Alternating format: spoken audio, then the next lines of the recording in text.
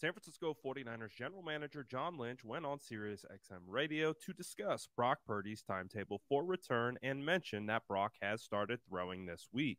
We've come to find out that Brock Purdy threw this Monday and also threw on Wednesday with the rest day in between. But listen to what John Lynch had to say not only about Brock Purdy's return, but also the open competition that there will be in regards to Brock Purdy, Trey Lance, and Sam Darnold. Take a listen right here.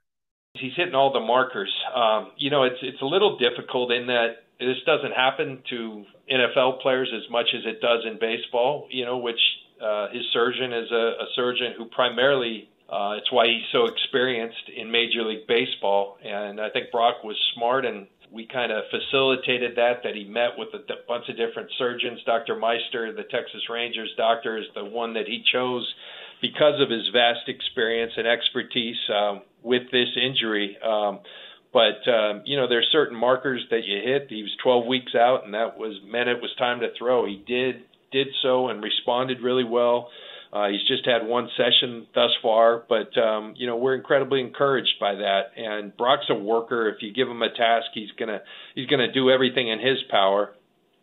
So these are just timelines, and timelines are just that. They're guidelines. But he's when I say tracking well, it's just he's hitting all his markers, and it doesn't surprise us because he's putting in the work. And as for best case scenario, we're just going to kind of take it as it comes. But I mean, the hope is he's ready for training camp. The hope is he's ready for the regular season. But what I can tell you is, I mentioned Trey, I mentioned Sam.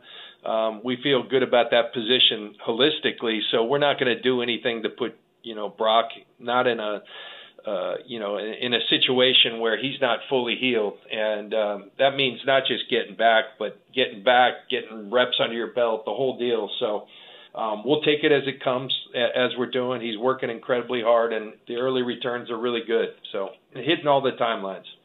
Now, this clip that I got from Sirius XM NFL Radio doesn't specifically show or tell the part about where John Lynch says Brock Purdy is still the clubhouse leader to be the quarterback one this season, but he also went on to say that it is an open competition between all three quarterbacks.